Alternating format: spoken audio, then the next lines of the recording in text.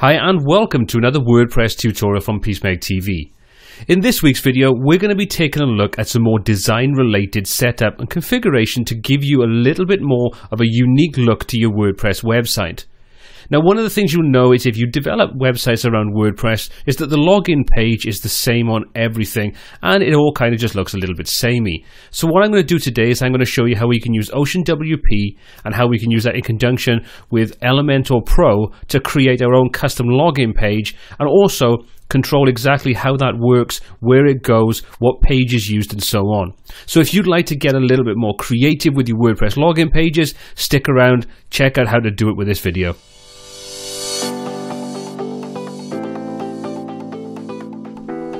So this is the style login page we're going to be creating using Elementor Pro. You can see we've got a nice simple layout on the left hand side that allows us to sign in, all the normal things you'd expect on a WordPress login page, but it doesn't look like it's set up in WordPress.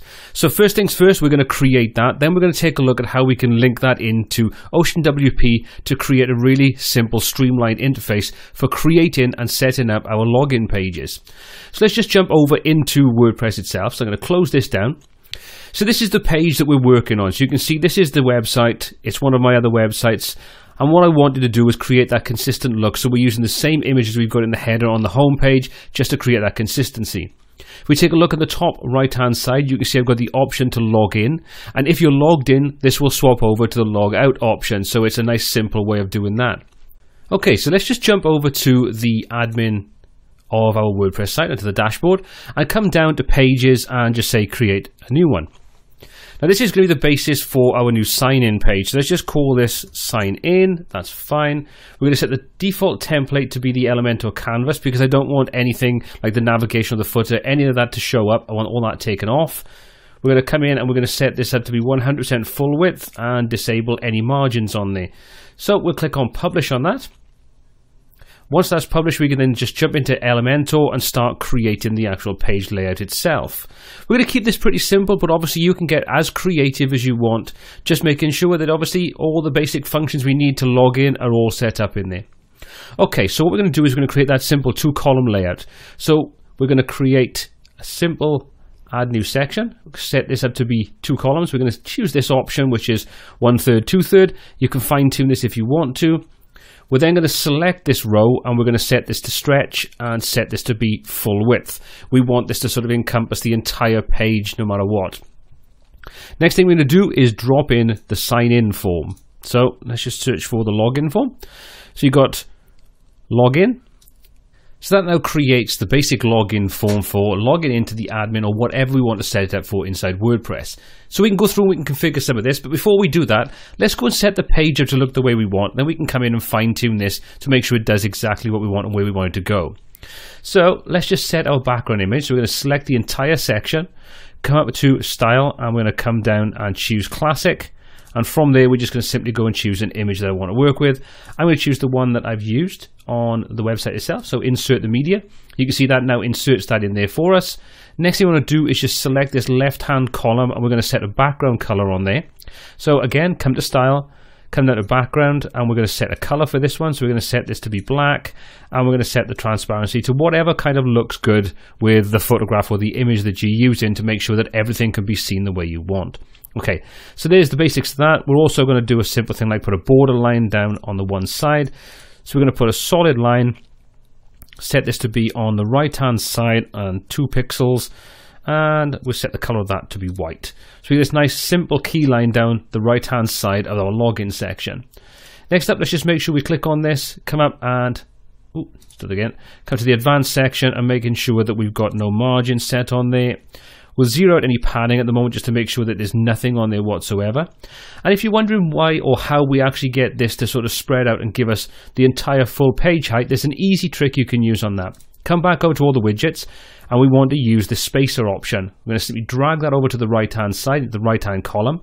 That puts a spacer element in there and we can now set that to whatever we want. Now obviously it's entirely up to you how far you go with this. I'm just going to set this to something like 1080. So it works good on your typical 920 by 1080 screen. You can see we're getting some repetition going on there, so we need to deal with that. So all we need to do is come up, click on this row again, come back over to our style, and then we can go through and we can set up the basics for this image. So position, we're going to leave it to be center left. And what we're going to do is we're going to say we want no repeat, and size we're going to set to cover.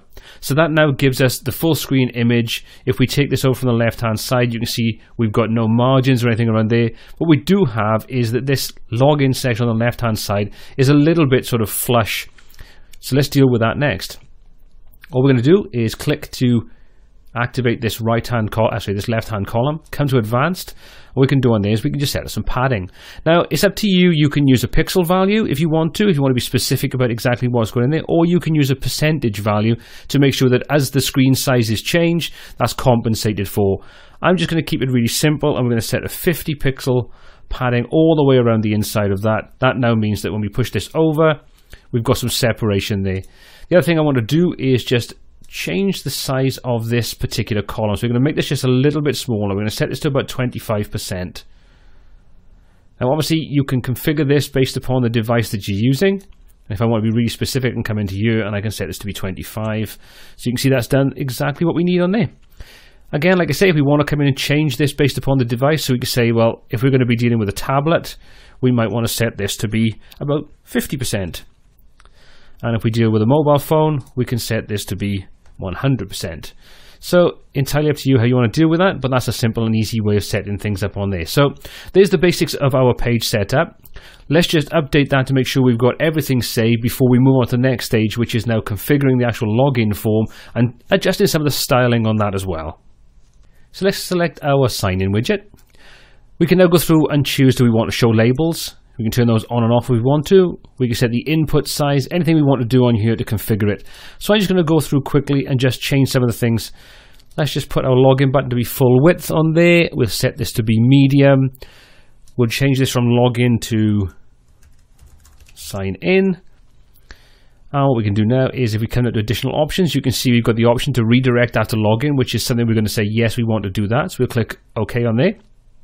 We'll jump back in a moment and put the link into where this actually logs us into. But for now, we'll just leave that as is. Jump over to our style section. What we're going to do is come down to our labels. We're going to set these to be white so they stand out off there. And if we want to, we can adjust the typography to make sure it all fits in and looks exactly as we want. We can come into the fields if you want to on there. We can change the text color, the background color, whatever you kind of want to do to make this look how you want it to look. So I'm going to take, for example, I don't want a border on there, so we're just going to zero that out. Border radius, zero that out as well, so we get nice simple squares. Come back over to our button. Oh, sorry, come back to our button. Do the same on there. So we're going to set the border radius to be 0. So everything is now squared off, and that's pretty much all done. So we can just come in, check everything is as we want it to be, and we're good to go. So let's just update that page. So now that we've created the simple login form, we've configured everything bar where we actually wanted to redirect to afterwards. Let's now jump over to our website and take a look at how we can put in that login link using some of OceanWP's simple shortcodes that allow us to get creative. Okay, so I'm back in the WordPress dashboard, and what we need to do is jump into the customizer where we can start customizing the OceanWP theme. So let's just come down to appearance and choose customize. We'll let that load in, and then we can go through and set up exactly where we want to place the link or links for the login section.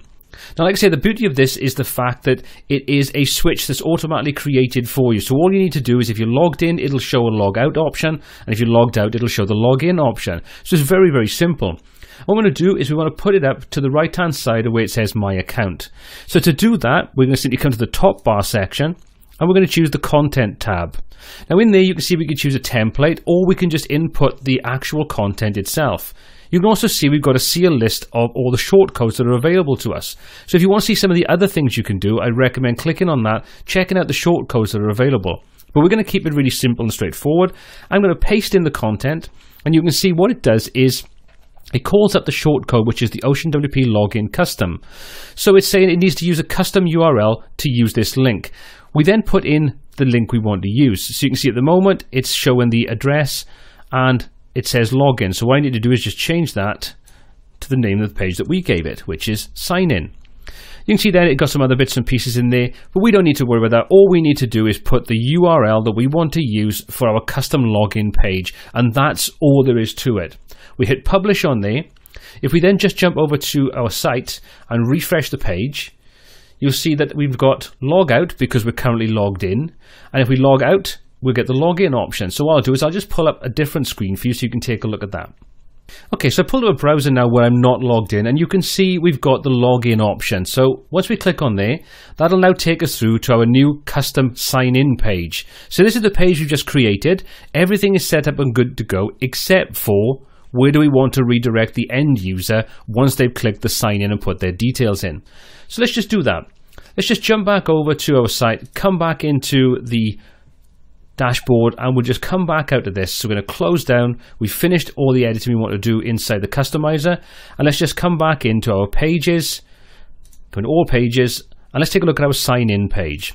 So what we need to do is just tell it where we want that to go after someone's signed in. So we'll edit it with Elementor. Once we've done that, we're going to activate the login widget, and then we can just set up that final little bit of information. So just click on there, come down to additional options. So what's the link you want to use? Well, what we're going to do is we're going to copy the URL for the site that I'm currently developing this on as a test location. And then all we need to do is put in what page do you want to access. So you could, if you wanted to, just let them go to the home page, or you could create a custom page that says thank you for logging in, that you then redirect, or you can send them to the accounts page, whatever you want to do. I'm going to leave this to be just the default, go back to the home page and click update. And once I've done that, we've now set everything up in here so we can easily allow the end user to simply click, add their details in there, log in, and then they'll be redirected to the home page, ready to start browsing our site, fully logged in. Like I say, how you want to sort of access that is entirely up to you, and where you want to send them to is based upon your end user experience and what you're doing with your website. But that's all there is to it. So let's just test our new login page out. So let's put some of my details in.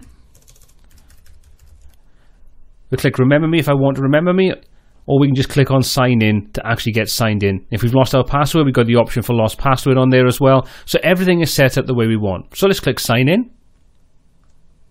And you can see once we're signed in, we're now redirected to our home page, and it shows that we're signed in. We can click go to our account if we want to, and all of our information is set up, already done for us. And that's how easy it is to set up your own custom login pages, create custom login pages, and then use OceanWP to create that link that allows us to show logged in and logged out links. Well, I hope you found the video useful. I hope it's shown you how you can take your WordPress websites and make them just a little more customized using OceanWP and Elementor Pro. If you did enjoy the video, please give it a thumbs up, smash that subscribe button, hit the bell icon to be notified every time we add new content to the website. Got any comments, questions, or feedback on this video, or anything else you'd like to see covered on the channel, please pop those in the comments section below. And until next time, take care.